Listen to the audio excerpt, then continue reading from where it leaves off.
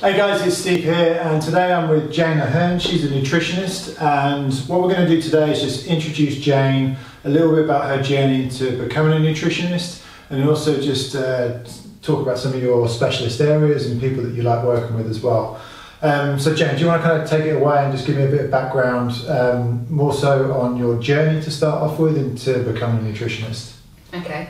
Well, I started working in the sort of health and fitness industry about 2011, always into sports, exercise, healthy eating throughout my life, but that's where my journey sort of started kind of career-wise.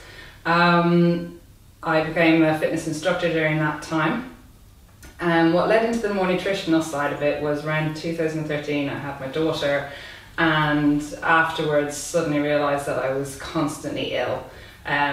Repeat infections, fatigue, not feeling well, and as soon as I start to feel better, you'd almost be hit with something else. Multiple doctor's appointments, antibiotics, ultrasounds to see, what was going on, and eventually was told, there's nothing wrong with you, you're fine. Yeah. And I knew that wasn't the case. So I decided, right, if I'm going to fix myself, I'm going to have to try and maybe do it myself. Did a little bit of background research, a lot of reading about just nutrition, the microbiome, and even just sort of how the human body works and how it should be functioning, and managed to kind of find ways to treat myself, and since I took about 6 months or so to eventually become well again, and since then haven't suffered the same infections and conditions that I did back then. And I suddenly realised, wow, this is something that people should know about. And when I started talking about it even with friends, particularly even in sort of mums groups, a lot of people were saying that it's almost like you're telling my story. Mm-hmm. And I thought, right, this is something that people need to know more about. So then I thought, right, I'm going to pursue this maybe as a career. I went back to study, got my MSc, and focused on sports and exercise nutrition just because I love sports, exercise, I'm more familiar with that. And yeah, as I say, nutritional aspects to help that, but also now when I'm working, that's what I kind of tend to deal with, sports, but also the sort of functional medicine side. Yeah, so you have this kind of like blended, holistic sort of approach, I guess, more so with sports nutrition. But then you also work with clients, just like with standard kind of nutrition, functional medicine type clients. Absolutely. As well at the same time. Yeah, so I think I do try and take a holistic approach with athletes as well. There's a lot to be said for supplements out there, but then there are other ways of doing it as well. And definitely with members of the general public, people that haven't been feeling well and again don't understand why they're in a situation, whether it's weight gain, whether it's not achieving what they want to achieve physically. That's what I try to kind of focus on. Yeah. So tell me then, who are the kind of who would you say are the main clients that you work with, like their typical backgrounds, what they, what their goals are, that type of thing? At the moment, it's funny, so many of my clients come in, there's almost an epidemic of stress at the moment. And what I'm finding the more I'm working and through experiences that I had myself is the sort of psychological aspect and how that physically affects the body, and how bringing back that real connection that the brain and the body, particularly the microbiome and the gut, should have is really key to anyone achieving any goal, because there's so many people out there that are just sort of lost. They don't understand why they're not sleeping, they're not being able to wake up in the morning and really go for it, they're not feeling joy. So that has been, worked a lot with people with that.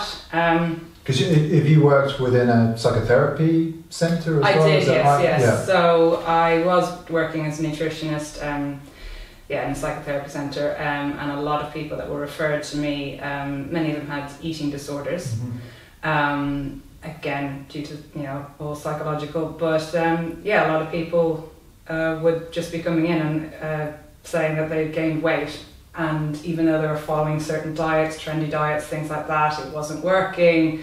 they were almost gaining more weight or feeling awful and not being able to function, sort of kind of bringing that down to a more kind of, say, natural, holistic approach and focusing on other things, not just crazy diets. Also work with some athletes at the moment, which I love doing. It's always interesting. Some athletes who are ill as well and trying to kind of recover from sickness and that and reoccurring infections. Some endurance athletes, constantly getting upper respiratory tract infections and way to kind of manage that so that they can recover properly and get back into training. So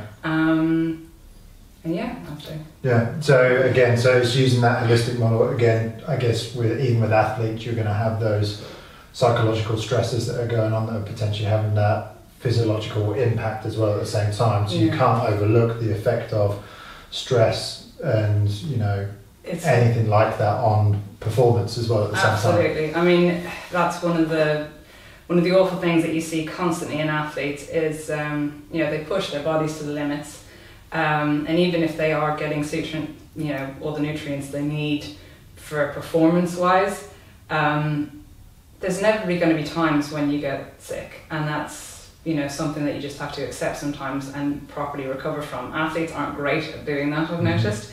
They like to get back into training, and as I say, the adrenaline, the stress of, wait, my competition is now, or if I'm not working out or running a certain amount of miles, I'm not going to be prepared, and so they go back into it without fully recovering.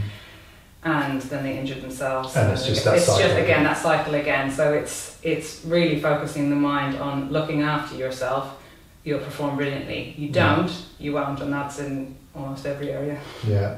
So key clients that you're definitely you work a lot with and enjoy working with athletic population. So that could be an athlete, or it could just be someone that really enjoys training and does a lot of training, the weekend warrior sort of types, that sort of thing, which are oftentimes actually, I think, probably more challenging to work with because they've got full-time jobs, maybe their parents as well, plus then they're putting in X amount of hours of training per week, so the recovery is a lot smaller, potentially a lot smaller than, say, an athlete that is able to go home, have a sleep, make some food, and then go back in and do their second training session later on in the day. Definitely. So you've got the athletic populations and the kind of, weekend warriors, that sort of thing.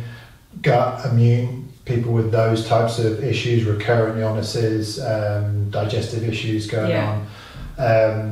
Body composition, I'm assuming that's an area of which you'll see a lot of people, I guess, and something you're very comfortable with. And given that backgrounds in sort of psychology and working with those types of people and understanding that, I'm guessing that's probably one of the main areas of body composition and weight loss with a lot of people, would you say? Yeah, I think there's with body composition, people are use this term not as much now, but you sometimes hear that I just want to turn my fat into muscle, and you kind of think, well, that's impossible. But you can lose fat and gain muscle, and there's ways to do that. But I think there is some misinformation out there. People go online, they think, oh, we'll just cut out all my carbs and have all the proteins. Like, let's focus on really what you want to do. And I think making sort of an individualized plan there's no sort of one size fits all. Everyone's different. As you said, there's weekend warriors, there's professional athletes, there's people with jobs, with kids, with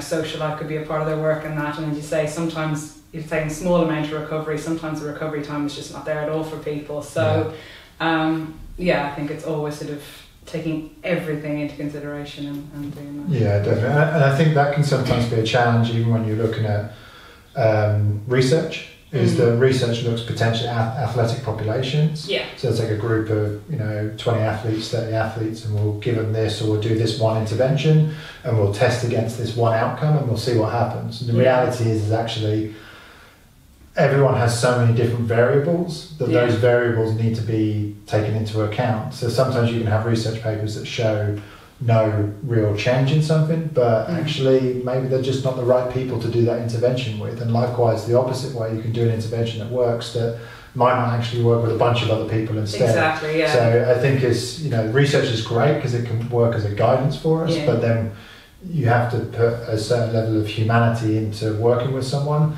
in okay, what's actually your individual needs, and how can I help you? How can I help guide you with that, and then support you with that? And then I think most importantly, you agree with this, is how do I guide behaviour change to allow that to happen as well, which that can often be.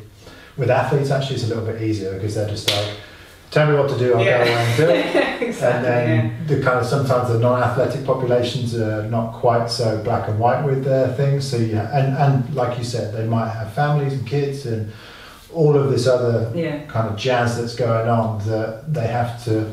It seems impossible to sort of make huge changes. Whereas you say athletes, they've got their eye on the prize and that's it, and they'll do whatever it takes to get there. And as I say, it does make our jobs easier. But as I say, it is so important, as you say, individual to each their own, because and like you said about research, when I was doing my research in endurance runners, loved doing it, but again, when we had the data at the end, and we didn't just do carbohydrate consumption, we also did sort of how the gut would respond to certain amounts, and they all had say different times, different outcomes, and in the end, it sort of was like, well, we realised that there was no real difference, because when you just put the numbers in, this is what comes out. However, getting to know the guys that came in and how they each responded to it, it made me also see, okay, this research does say something. However, if you look at the individuals and what happened with them, the conversations we had, they're all completely different. Yeah. And interesting when you say that, sometimes a research paper that shows no result can in itself be of interest. Yeah. Because actually there are results of different levels with different people that then don't show a kind of statistical improvement, but actually there are some people that might have had a statistical difference that there was an improvement. So what was going on with that person, but what might not have been going on with that person. So you obviously just work with averages when you're pulling out the data. Yeah. Anyway, we go off on a tangent. So I hope that's kind of a nice introduction to Jane. Jane is a nutritionist, the type of clients that she works with. Myself and Jane are going to be doing a few more videos in the future, so be sure to look out for those. If you're interested in working with Jane, then you can also just fill out the contact form on the website as well, and we can put you in touch.